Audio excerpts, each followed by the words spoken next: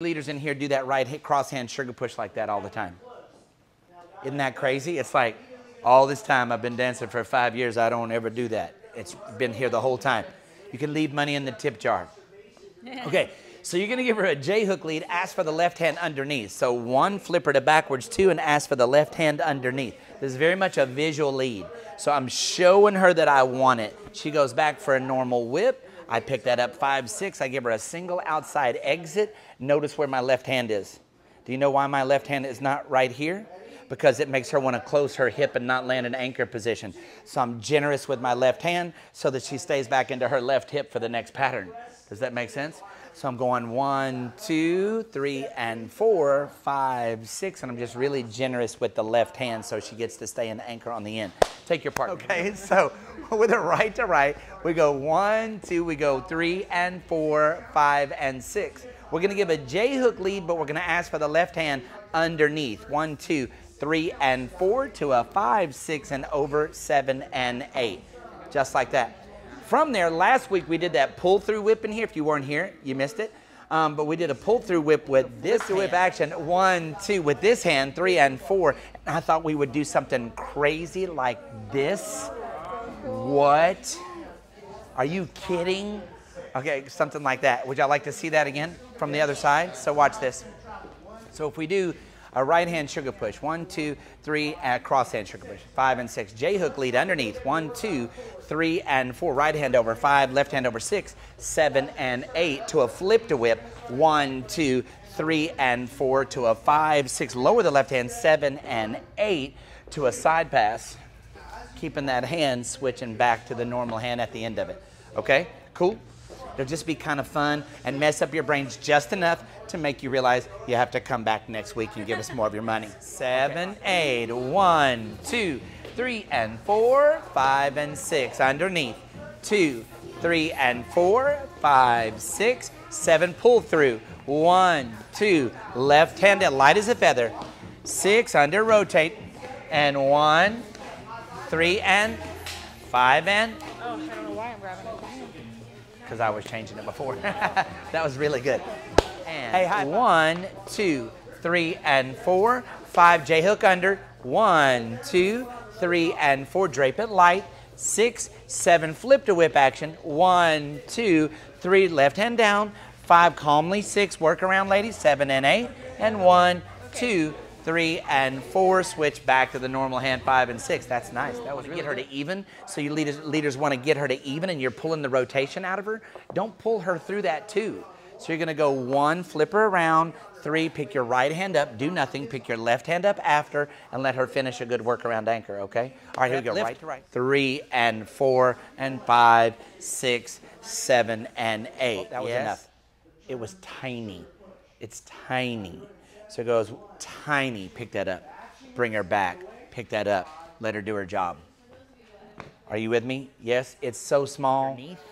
And now on this pattern, we're starting off with that hand over the top, and it's an outside edge hand, so it's pinky to pinky edge, right?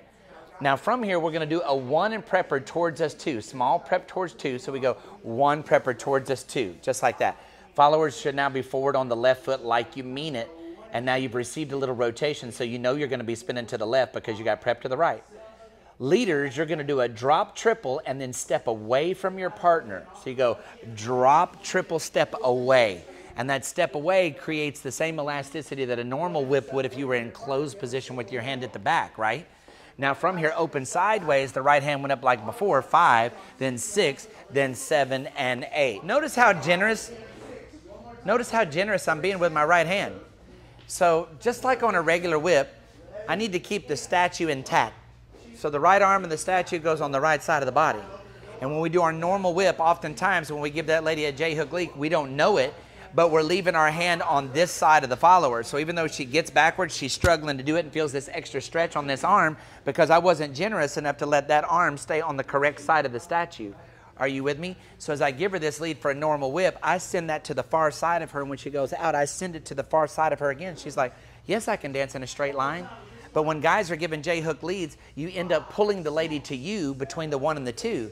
So you go 1 and you pull her towards you, and that shouldn't be happening. I need to leave her on her line when I ask her to turn around, not pull her toward me. Are you with me?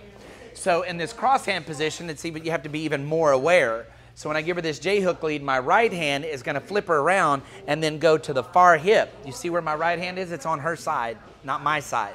Yes? She goes through. I'm being generous with that. I take this over, and then again, I'm being generous with this hand.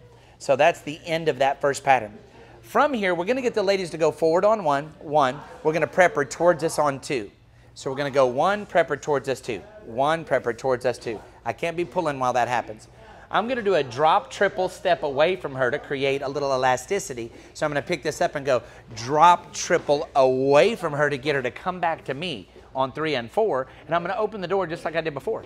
5, 6, 7, and 8 for now. That's what's going to happen. I just need you to recognize we're just doing a similar pattern, but it's coming from a flip to whip action, a pull through whip, instead of from a J-hook. First one was J-hook, she turned to the right. 3 and 4, 5, 6, 7, and 8. The second one, I give her a 1 prep 2, she turns left. 3 and 4 and over. 5, 6, 7, and 8. Are you with me? All right, so take your partner. 1, 2, 3, and 4, 5, 6, 7, and 8. Yes? That's really good. Make sure you get up till 5. So the first part's okay. 1, 2, 3, and get her moving back to you first. Now right hand up 5, left hand over 6, and you were doing that at the end of 4. So just be a little more patient. So 1, 2, I get her to move back to me, but my hand's not up yet. You already had yours trying to go around her head. Now 5, now 6, now 7, and 8. Work around anchor for the ladies. And we want to make sure as the leader that we're not causing that by giving her too much twist. So we're just really floating that. So the ladies, you guys remember that the ladies, they're always at a little bit of a loss as to whether we want them to do a single or a double. And when it's a double and they didn't get the memo, it really, really, really sucks for them. And so you want to make sure that you're very clear in your delivery. So as I bring her through here, I'm so calm with my hands that in no way does she feel like she's getting a double spin. And so when you leaders are a little bit quick through the 5, 6, she goes, oh crap, this person doesn't lead very well, but is thinking I need to do a double. So she goes 1, 2, and you go 3, and there's just a little busyness there. And she's like, oh, you want me to spin? And like, no, I didn't want you to spin, but I caused it as the leader. I made her nervous. Act as a calming agent. Calm down, dude. 1, 2, 3, calm down. You just want her to calm down, calm down, calm down, calm down, calm down. I'll get a girl to do a workaround that doesn't even know what a workaround is, just based on the lead of getting it to be calm on that side, right?